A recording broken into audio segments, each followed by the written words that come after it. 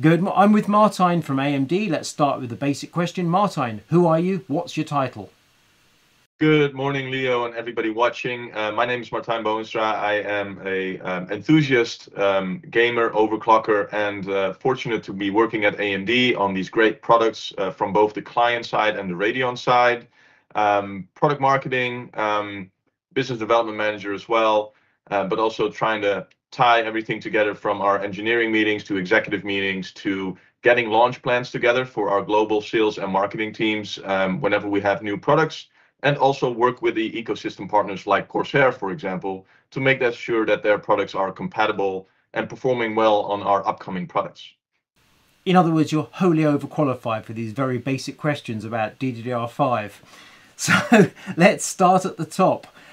First question, does faster memory make your PC or laptop faster, or does it remove bottlenecks in performance?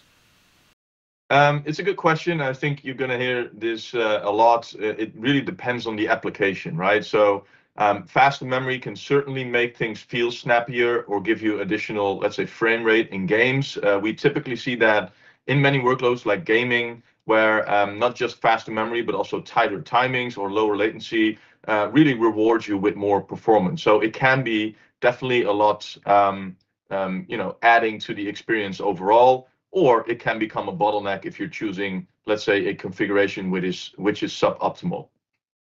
Okay, second question, which is more important, clock speed or latency? Again, that really depends on the application. In most scenarios like gaming, they will favor latency due to the nature of how games are being developed. Whereas, for example, applications or content creation apps that are influenced by memory usually benefit from speed or bandwidth. And I think if we tie this to AMD products, like for example AM5, most games are usually found in tightening timings and having the right balance between the system that you've chosen to configure with. Okay, a question I didn't put in my list to you originally, so I'm bouncing this on you. 4 DIMMs versus 2. After I did a previous call a week ago with an Intel rep, Dan Ragland, on very similar subjects, and a few questions came back saying 4 DIMM kits, what's the story? So take it away. Right. Good question. It really depends on the platform and the use case. So for example, for workstation-like solutions, we have our Threadripper products, which either support 4-channel or 8-channel memory. Those boards are obviously tuned as well to fully support 4 DIMMs or 8 DIMMs in a way that, the engineering teams on the ODM side, the resources spent there, the time spent there to make kits, pass testing, make it on the QVL lists and so on. It's a different kind of application and use case. So for gaming and for, let's say, mainstream desktop PCs, dual channel makes the most sense because it's easy to set up. It's the price performance sweet spot. It gives you the most performance where typically those PCs are used for gaming / office / internet browsing and so on, which is where dual channel makes the most sense in terms of a return on investment, I would say. How much memory should I install in my gaming PC as we end 2023? Good question, Leo. I think if you look at the price today for DDR5, a 16 or 32 gigabyte kit, dual channel, as I mentioned, especially for gaming PCs, it feels like really the sweet spot right now. If you look at, if you use more memory, if you need more memory bandwidth, then obviously 64 gigs or a 128 gig kit is fine, but that's usually not found in a gaming purposed build. Now, obviously you and I are well used to the power of 2. So we had 16, 32, 64, and now we have this bizarre density of 48 that's come along quite recently. To you, is this a novelty, or does this plug a useful gap in the market, that gap between 32 and 64? Or is it just something that's a bit curious? I mean, it gives people more options, which is not a bad thing, right? I mean, if you look at people's spend in terms of what they're looking for in terms of a total system cost, having more options out there is always a good thing. So I would say, let's see where this goes. I mean, it's just been launched recently. We'll see throughout time, throughout 2024, if those options remain, let's say, popular or become more popular. But yeah, it's all about having more options, which I can never be, negative about, obviously. And on the subject of options, RGB lighting on memory, is it a good thing or can it hurt your memory? Oh, you know, when turning it on, you get a million FPS, right? So that's that's how it works. No, it's a different type of bus voltage, everything in terms of the power delivery and so on. So it won't take anything away from the performance of the memory itself or from the CPU performance or have any impact on gaming performance. So it neither helps or hurts performance. But I've heard the rumor that if you turn it on to red, it gives you extra frame rates. So. I feel embarrassed for giving you that open goal. Should I be concerned about the temperature of my memory? I'm particularly thinking of DDR5 here, or is pretty much anything fine? Well, in general, with memory, with most memory, you shouldn't have to worry about RAM temperatures. Most, let's say, higher spec or higher frequency kits have their own heat sinks installed, or at least to take advantage of a system that has at least one single case fan in place or some well ventilated case, which gives you at least decent airflow, I would say. Where, you know, in some cases, let's say if you live in a country where the overall temperature, the ambient temperature is a little bit higher, or humidity plays a role as well, especially with small form factors, you may want to tune, you know, your overall system ventilation a little bit in case of DDR5 memory, which tends to get slightly hotter than DDR4 or the previous generations. But overall, you shouldn't really have to worry about DDR5 memory getting hot. Excellent. Do motherboard QVL lists tell the full story? Yes and no. So QVL lists usually contain parts that have been pre-tested or verified to work on a specific motherboard. Now, that doesn't say that a model that's not on that list isn't going to be compatible with that motherboard. It just gives you a verified answer. Like if you're building a new PC, if you check out the QVL, it usually helps. Your favorite brand will be on there, like, you know, Corsair Dominator and so on, Vengeance. You can just take a look, scroll down the list and see if that specific kit that you're eyeing for is on that list. And when it is, you're 100% guaranteed that it will work with that motherboard and CPU configuration. But again, a kit that's not on the list may as well work. And this is also one of the main reasons we created EXPO, for example. With that profile enabled, it should enable, you know, the most stable solution for a memory configuration with a specific motherboard. And if a kit has memory, if a memory kit has EXPO, it should work on most motherboards, even though it's not listed in the QVL. Excellent. So moving on to how you configure your own PC or even laptop. If the customer enables XMP or EXPO, as far as you're concerned, is that the job done nice and easy, or is that just the starting point and then you look for extra free gains? Yeah, it's a good question. I think overall, EXPO will cater to 99% of the gamers out there, right, in the target audience, which is basically a simple toggle. Enable it, you get the the utmost stability from the kit, from the system overall, and you get the most performance that a kit has been rated for or pre-tested for. And that's mostly done for the majority of the gamers out there. It's basically a guarantee that you're going to get most out of the kit.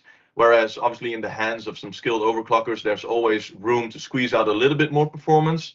And I would say, you know, if you look at overclocking in general, DDR5 overclocking or DDR memory overclocking in the past has always been the most challenging overclock to have stable and actually gain more advantages over an XMP or EXPO setting, for example. You'll find yourself rewarding with more frame rate when you start overclocking CPU or GPUs more. So I would say for the majority of the cases, keeping the system stable, EXPO is a terrific profile to just enable and be done with it. And in case you do need more performance, have a look at CPU and GPU overclocking for sure. EXPO is a relatively recent marketing term. AMD for years, essentially the shorthand we all used was enable XMP. We've seen EXPO, I can't, top of my head, last couple of years possibly in the BIOS, and we've seen memory kits are now specifically EXPO for AMD, therefore you're good to go. However, when you compare AMD memory speeds to Intel memory speeds, Intel's now claiming support for up to 8,000 mega transfers. The sweet spot at the minute, I think most of us consider for AMD is around 6,000 mega transfers. However, that's changing.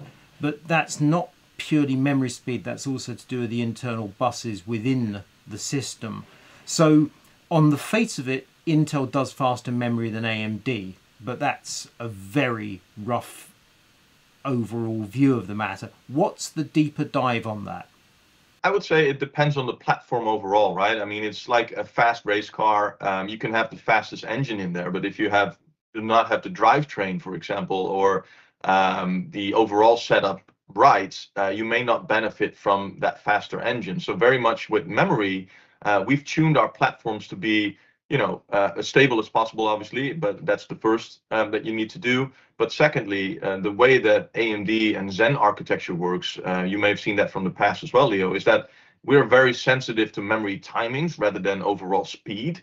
And I think having that sweet spot with higher frequency, and we've come a long way, right, from Ryzen 1 in terms of frequency, where we are today with DDR5 going over 6,000 megahertz or mega transfers per second, but with lower latency.